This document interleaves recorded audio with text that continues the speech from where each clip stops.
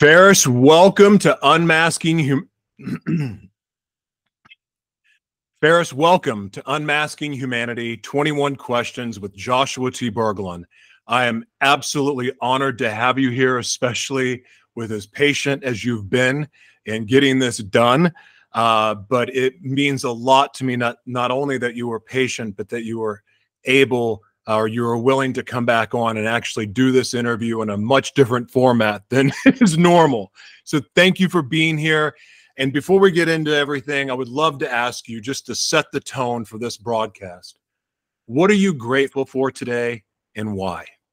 Hey, I'm going to just carry on the theme you said. I am so grateful we're doing this broadcast. We're doing this interview because not only because it gives me a chance to talk to you, share some funny stories with the listeners, but it's a completely new format. I love meeting new people, doing new stuff. So super grateful to be your first guest on this new format. Thank you so much for being here. So you ready for the first question? I am. Hit me. All right.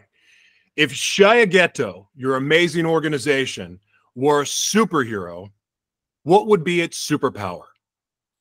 Do you know what? It's a superpower that you don't read in any of the Marvel comics. It's the ability to become friends with absolutely everyone, right? It doesn't matter, right? Donald Trump, Vladimir Putin, Kim Jong-un. I would imagine Shiageto, the superhero, would just have this ability to be everyone's best friend.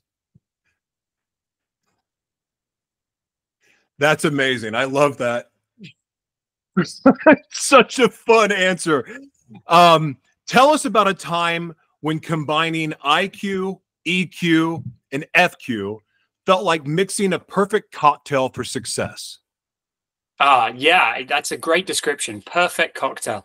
I'll tell you a time of working with one of my clients, right, where the challenge was that the teams were just not getting on. So a bunch of super IQ people, they had the right answers, but they just didn't like each other.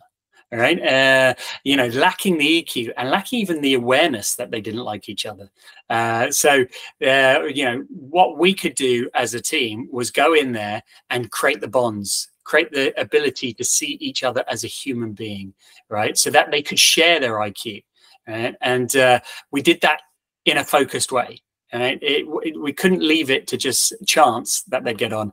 And so one of the techniques I used was gamifying everything, Joshua, turning everything into a game, because they all loved a game. They all loved winning. What they didn't realize was the actual real prize to be won in the game was getting to know each other, not the simple, you know, dynamics of the game that they thought they were playing. So that's just a classic example of how we can blend IQ, EQ, and FQ to get really great results with the teams we work with.